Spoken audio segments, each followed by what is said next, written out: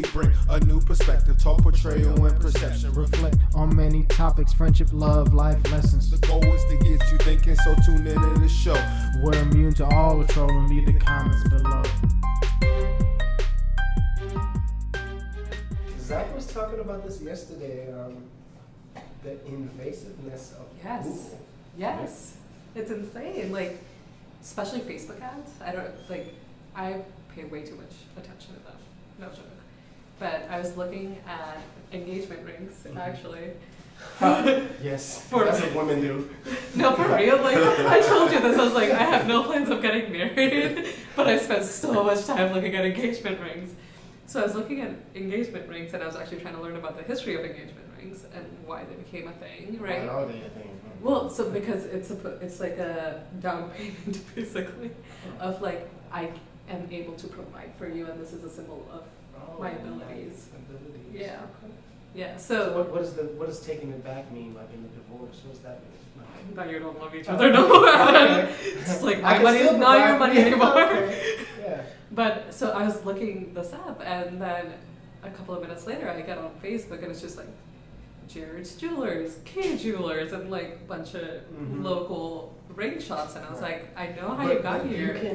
But yeah, it's not just Google, because I do marketing now, course, right? And so you can do that. I can say that someone that looks at my page or someone that's researching this, I put in a keyword, and so if you look at that keyword and I'm advertising, right? And usually if I'm advertising with Google, I'm also advertising with Facebook.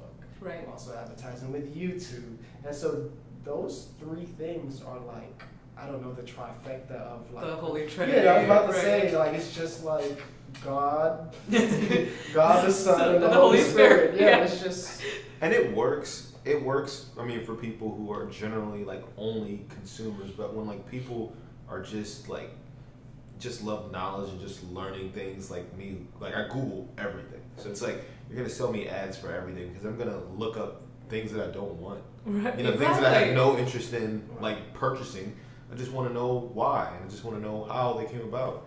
Like I Google all this and I get ads for it too. Like I'm like, sometimes I'm like, okay, I'm like, makeup, where did this come from? Maybelline company? Like who started? Like who founded this? Right. And you look it up, then all of a sudden like Maybelline ads popping up. Yeah, it's like, you want this mascara. Like, Well, you see, the world doesn't work for people like you anymore. It's not made for people like you. You're not who they're trying to target. Honestly, they're trying to target everyone else. The complacency. Exactly.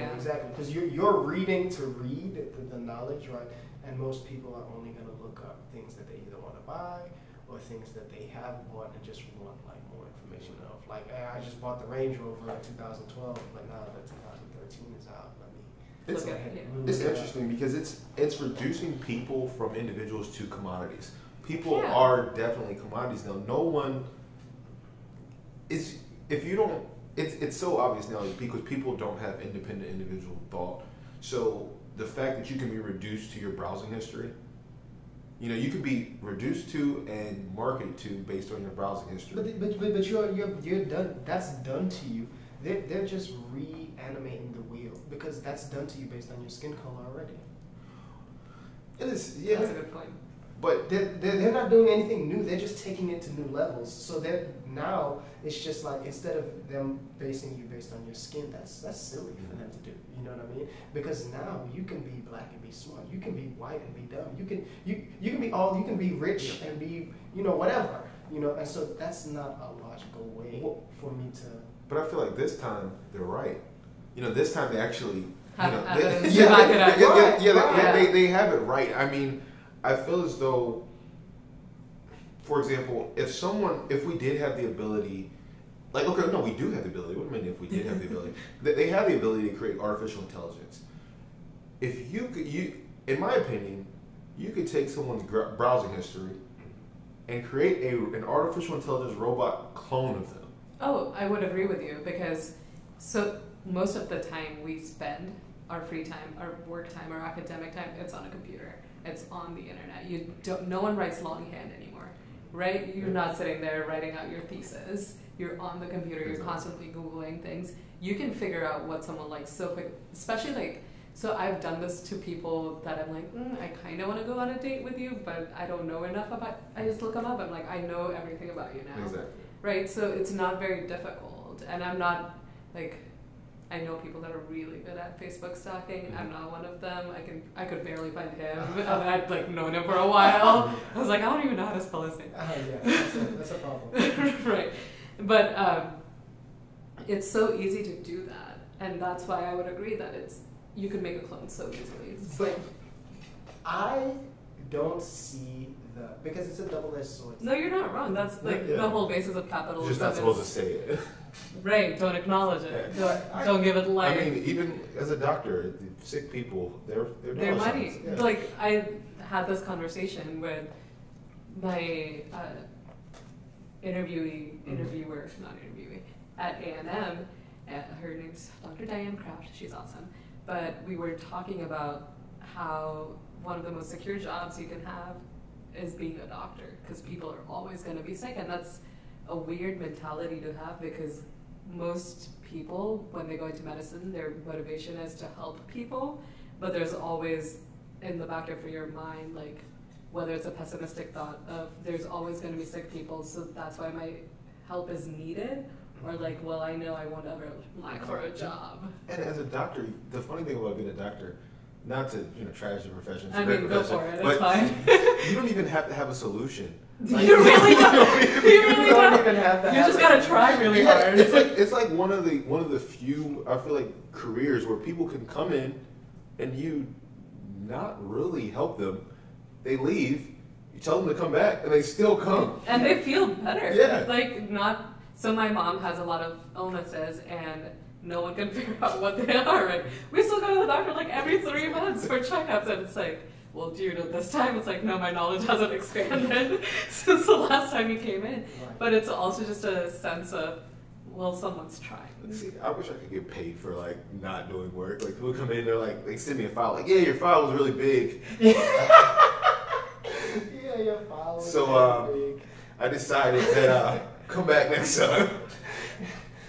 You know, I'm actually that's funny because I'm doing summer camps, and I've told a couple of parents that have called me. I'm like, hey, I'll call you back in about 2 weeks because I'm still getting clients, and I want to be able to put the kids by age, by availability, right, in order and everything. And I mean, that's basically what the doctors are doing, because believe it or not, after they see you, if they don't know what it is, they write down the symptoms and it's put into their, doctor database, right? And electronic health records. Yeah, electronic health records. Yeah, doctor database. It just seemed more fancy to say that. No, but and then this information goes and and it'll just sit there until someone else has the same. The thing is, it doesn't just sit there. So I work with Alzheimer's and dementia patients, and no one really knows what the cause for either is, right? So a lot of people that I see will come in with the early signs, but the thing is, when you have the early signs, it could be anything, right? So you write down this headache. Yeah, it's like, oh, I have a tremor. Oh, I forgot where I put my keys. Is that age, or do you have a neurodegenerative disease, right? So when you write down those symptoms and you input them into EMRs, what it does is it'll give you like possible things that it could be, right? And a doctor spent so much time researching. Like when you go, like as you said, like you may go in and they might have no idea, doesn't mean it left their mind. They're gonna go home and they're gonna read on it and they're gonna try to find a solution. But just might not help you. No, it might not. And that's true. Yeah, that's very the true. It might not help you, but they are working to expand their knowledge, and it might help someone in the future. And that's all what science is, right? Like doing something, right? Especially like I work with women who recently released from incarceration. Mm-hmm. So when we're interviewing them, we know that the information we're collecting is not going to help them. Yeah.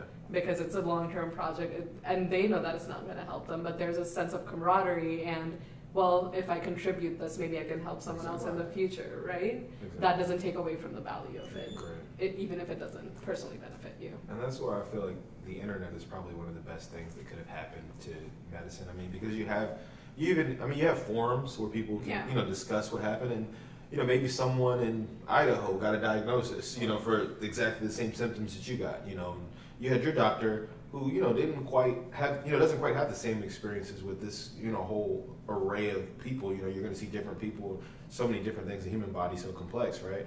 So, the fact that we are so far away yet so close with the internet, it's great, and it helps that. And that kind of leads me to, to ask a question. If you had to rank, WebMD amongst general practice doctors, WebMD was a general practice doctor, what percentile would WebMD fall in as, as like, I guess, in rank? What percentile would WebMD be? Are you? Oh God.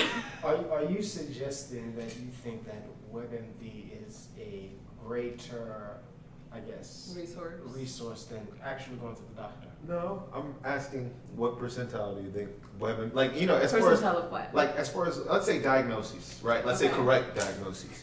Like, so let's say that, like, we got random selection of 40 patients go into randomly selected doctors from every state, and they, have whatever random conditions that they may or may not have. They go into these doctors to get diagnoses, and they go to a WebMD as well. Let's look at accuracy of their, diagnosis. I feel like people are more honest on WebMD than they are with their doctors. Yes. That's just, that's just factual. Like, your doctor asks you a question and you're like, no, I don't want to tell you that there's like blood in my pee, but you'll type it in to see, like, on the internet, because the internet is confidential, right. Or we think it's confidential, right? But see, I have my issues with WebMD, as we're listening. any future healthcare professional should, because although it is a great resource, I have self-diagnosed myself a few times, not gonna lie, but it doesn't replace the actual advice that you need from a doctor, because what happens is you might have a set of symptoms that matches to like 3 completely different diagnoses, like especially if maybe you went out of the country and you came back and you have all these like GI tract problems or whatever, right? Maybe it's just food poisoning, but maybe you have a tapeworm, right? They have the same symptoms. So that's why I don't think WebMD is a good everyday resource. But if you're just like, oh, I went to my doctor told me I have XYZ illness and I want to learn more about it, then I think WebMD is a good resource, because they have links to so many studies and so many, like, they're very descriptive and they're written in lay people language, because a doctor only has 15 minutes with you. But WebMD, you could spend months. Well, they have 15 minutes of 12 9 a.m. appointments with everyone. Right, exactly. This is also true. Right. Yeah, I think it's a balance, Zach. I definitely, when you said the percentile question, I was like, I already know what he's getting at. Zach likes to talk in riddles, and like a wise man. He likes to talk in statistics, and because he's a statistician, and so as soon as he said that, I was like, I know what he's getting at. Like, let me just cut you off right there, buddy. I just want to know where they were ranked. I mean, it could be in the 20th percentile, it could be the 80th, it could be 75th. I definitely think it would be above like 60. Yeah, it's definitely just kind of a testament to doctors being uninformed generally, or just a testament to the large amount of data that was compiled. Yeah, I don't, because there's only so much one human can remember. Yeah, right. Very true. So if you have an algorithm set up that can scour all databases ever, then obviously that's going to be more accurate. Google. You okay? I said Google. Go Google. Yes. But yeah, that's interesting that we happen to have a healthcare professional. Oh, yeah. Future. No. We call it. We believe in you. Thank you. I appreciate it. It's no problem. But yeah, that's interesting that we look at the internet and we're like, that could be our new. Like you were just badmouthing the internet just a couple minutes ago. Yeah, you were like, Google be all up in my business. But it is though. That portion of it. But I mean, at the same time, that's what I'm saying. It's a double-edged sword, because I feel like to be a help, they have to be intrusive. But to on the other side of that, it's kind of like, well, now you have access to my personal information. But so UN declared the internet as a basic human right, right? Of course they did. And honestly, it is, and I don't think it's inherently bad or good. It's who has this information and to what end are they using it? Like, I don't care if you have my personal information. What are you gonna do with it, right? Like, but if a mafia boss has my personal information, I might be a little worried, right? So where is this information going is far more important than what, to me, than like who's collecting it. Yeah. Yeah. That's definitely true, but it's also it's kind of like whenever there's like a school shooting or something, and someone says, well, it's a right here in America for us to carry a gun. Like, don't try to take that away. It's kind of like, well, you're right, but you're wrong. I have a lot of feelings on gun violence, and that it would be an entirely different day. She said entirely different day. That's what we're doing next week. Well, you don't think we've kind of overdone? No, I definitely watched all three of those. I feel like we overdid it. That's what I tried to tell you last time. Like, look, we got a lot. He did say that, but then I suggested to him. I said, hey, we can't not cover gun violence, and it just happened up the street at Santa Fe. True, but what are you gonna say that's not already been said? This is also true. Zach just looking at me. He was like, yeah. It's like, I already said this to you. You don't believe me. But if that's the course of action that we're gonna take, right, in what we're trying to do, because the whole point of Trollproof is to, I guess, bring thought where there was, you just being like stagnant. It's just like a cesspool of just everyday stuff, everything that you deal with in your everyday life. You don't think outside the box. You don't think, and so if we're gonna say that, well, it's already been said, then we shouldn't even have the podcast, because everything at some point has been said. It's just like, hey, go read 48 Laws of Power. If you want to know what we're gonna talk about, go read Malcolm X. Go read The Prince. Yeah, but the thing is, like, the point of me saying you're not going to say anything that hasn't already been said is there's enough thought out there about this. It's more the action that we need. Yeah. And the action, although I love your podcast. Yes. Yes, I'm listening. Will not stem just from a podcast. It's actually organizing things in the community, right? Yeah. It's not, let me speak at you about gun violence, because everyone has their thoughts about it and they're not going to change. Like, I've had my gun violence thoughts since I was probably 12. They're not going to change. Like, I am aware that probably 12. Yeah, that seems like the right age, but even like 9 years later, there has been very little difference in what I thought originally about guns and what I think now, right? So if you just keep talking and discussing the same topic, while me... So we should just X the news out. I mean... No, God, no. No. Translate the thought that you're putting out there into action. Like, there are so many rallies, right, out against gun violence.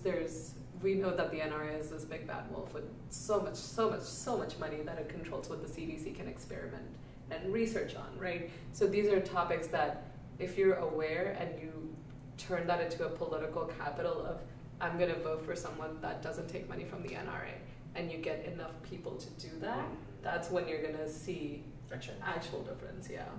Okay. Yeah. I agree, and at the same time, I feel like the whole point of the internet is that I don't have to get out of I don't have to leave my house. See, that's upsetting to me, because it's like, I understand. That's exactly true. Like, think about this, right? We have everything we need to be able to have a rally. Yes. That's not outside. I can have a rally right here.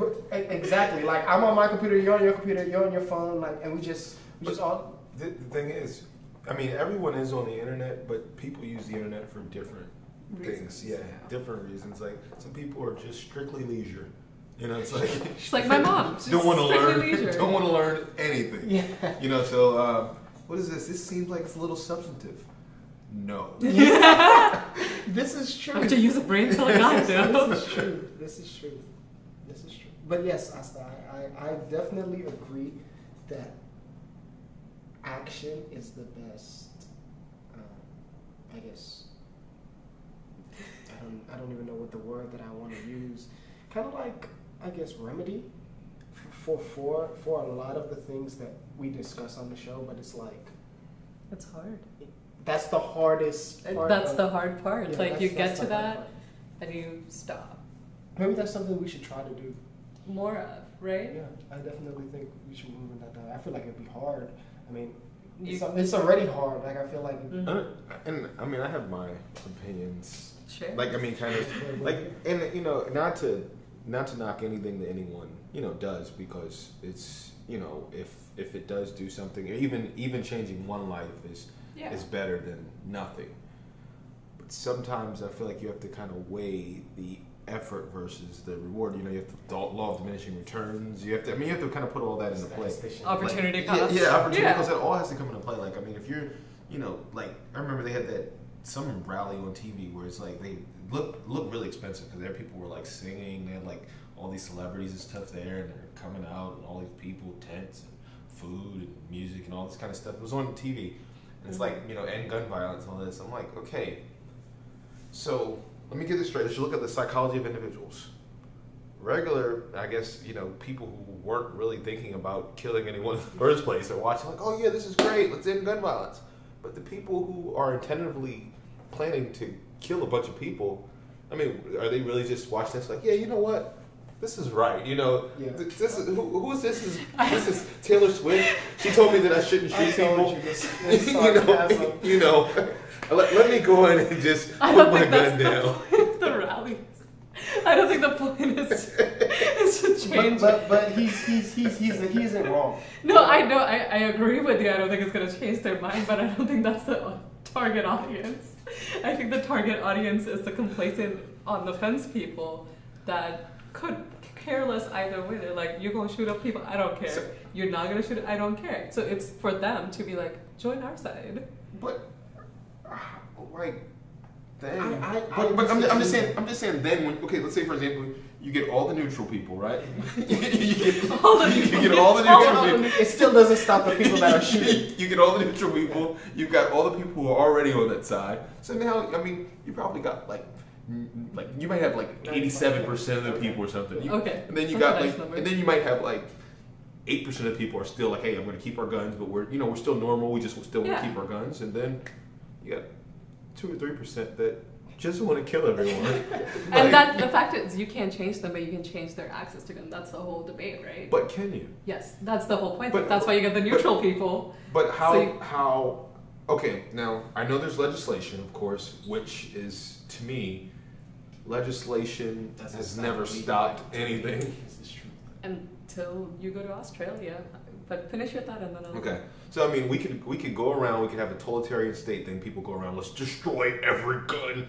Walk in the house and have, the Terminator or someone, I don't know, some it has to be the Terminator, because, I mean, if you're going to just walk in people's house and take their guns from them, it has to be the Terminator. So the Terminator goes to everyone's house and give me your guns, and then, people are like, wait, no, you can't have my guns. I will come in and find all the guns located here. And then, they go in and I guess they use their device that can locate all the guns or something. On the wrist, because that's what it has to be in my imagination. Right, of course. Guns located. Right. Okay. I mean, it's not practical to me. Like, it's not practical to. There's so many guns. There's so many gun companies. Guns have flooded America. There's guns everywhere. There's illegal guns. Guns in the streets. Guns everywhere. It's so saturated. Guns are a part of our culture. I just don't see a way for that to happen. So there's Norway had this legislation, and granted Norway is a tiny country, right? So they had this legislation, I cannot speak today, that just made it harder for people to buy guns because they had to go through a background check, a more thorough one than we do here. Because here you can go and have that background check immediately and buy a gun, right? So, but theirs is over a 3-day period. You have to wait 3 days from when you apply for a gun, have a background check, and when you buy a gun. And that in itself reduced their gun violence by 55%.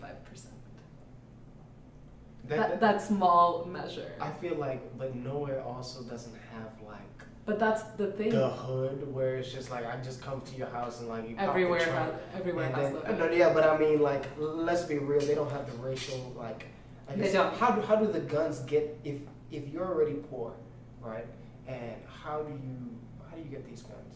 That's my question. You know what I mean? And so we already have the system in place that supplies those guns that they can't afford anyway.